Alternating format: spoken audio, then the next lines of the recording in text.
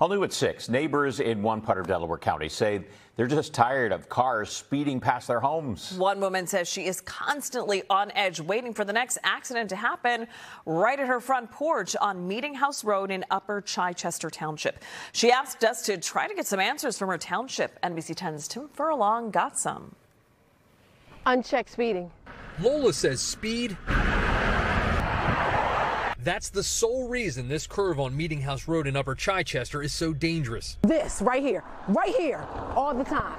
Whether it's late nighters coming out of the bar down the road or folks just speeding, drivers' mistakes end up as her problem. So we've had 4 cars totaled in less than 10 years, parked.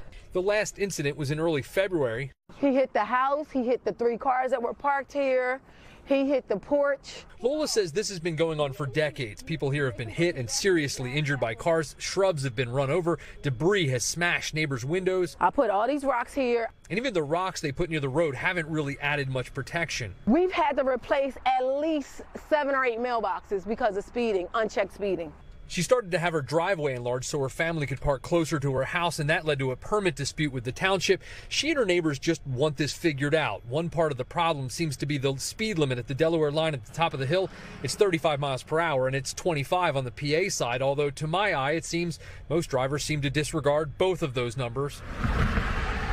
The Upper Chichester Township manager tells me another big part of the problem is that Pennsylvania remains the only state in America, the only state where local police aren't allowed to use radar devices to catch speeding drivers. In Pennsylvania, as of right now, the law says only state troopers can use radar.